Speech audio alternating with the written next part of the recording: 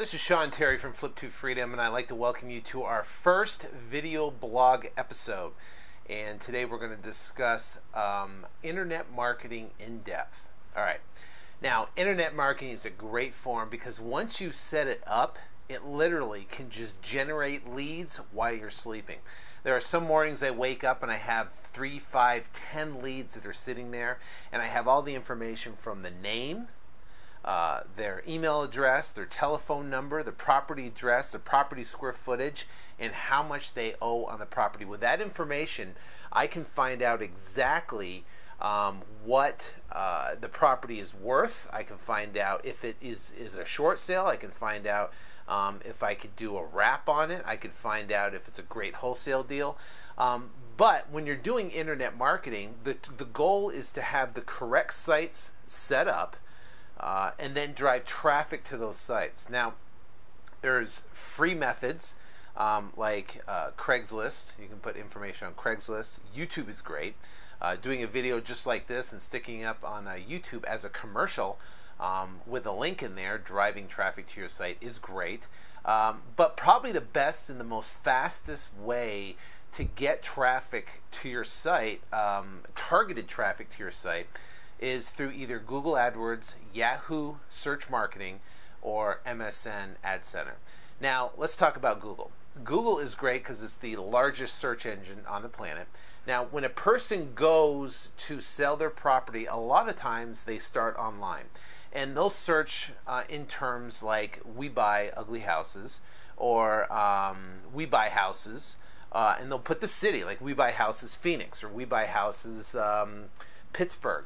Or they'll put in "sell house fast" or "sell house foreclosure." Those are all search terms that people put in the search box, and what happens is they're going to put in the search term, click search, and then there's going to be results that show up. Now, typically on the top up there will be what's called sponsored search. It's in like a light yellow, and those are paid search items. And then on the right-hand side of your search results will be more paid, and there's typically about 8 to 9 spots on there that people can actually pay for those spots. Now, obviously, the higher up you are, the more it's going to cost per click, and the lower down you are, obviously, less it's going to be. But anyways, so under those are going to be what's called organic search results. Those are free. And it takes search engine optimization to be able to rank up in those free for those particular search for words that you want to target on. Now, using Google AdWords, you can bid on a specific keyword, and you can say, I'm going to pay $11 a click for the word "we buy houses Phoenix," or "we buy houses Toronto," whatever, not Toronto, but San Diego. So you can bid on those specific keywords, and what happens is an ad's going to pop up. It's going to say "we buy houses San Diego," and then there's going to be a brief descriptions: "we buy houses fast in San Diego cash, call now," or "click here," whatever. And then they're going to be able to click on the ad, and as soon as they click on the ad, they're going to land on what's called a squeeze page. Now, a squeeze page is a page where there's no navigation bars. There's basically just one thing you're looking for a person that lands on the page to do. You're just looking for them to fill out a form on the page, and that is just like we talked about. You're asking for the name, email, telephone number, property address, property square footage, and loan amount, and click send. So when what we do is when we have when someone lands on the page, if the keyword is "we buy houses" and they click on that keyword, it goes to a website that says "we buy houses" in San Diego per se, and then it says right at the top, it's a headline: "We buy houses San Diego fast for cash." And then there's little information, and what we do is on our site, we give away a free ebook explaining exactly about our company, what our process is, and we actually give them 3 different options, or show them the 3 different methods of selling their house, either via a realtor or for sale by owner, or they could sell to an investor like us. So it gives them a lot of good content. It gives them information on about our company, about who we are, and it just builds credibility. So someone, when they hit the website, and right now we have a video on the website. It's actually a video testimonial of me interviewing a lady who actually purchased her house, and it's a great story because literally a lead hit my iPhone. I called her immediately. She happened to be not more than I think 5 to 7 minutes away. I just got out of a meeting. I had time. I ran over to the house.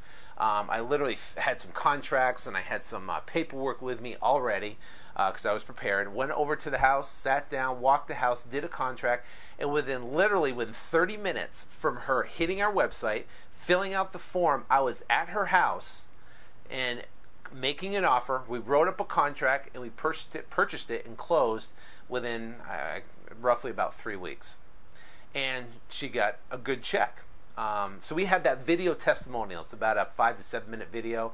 It's on there, but it's great. I'm asking her questions, and it pretty much covers all the aspects of questions that people have about selling their house. It's a great video, and it converts like crazy. Converting mean that when someone hits the web page and they really want to sell their house, then they'll fill out that information to get the free report, so we can have the ability to call them.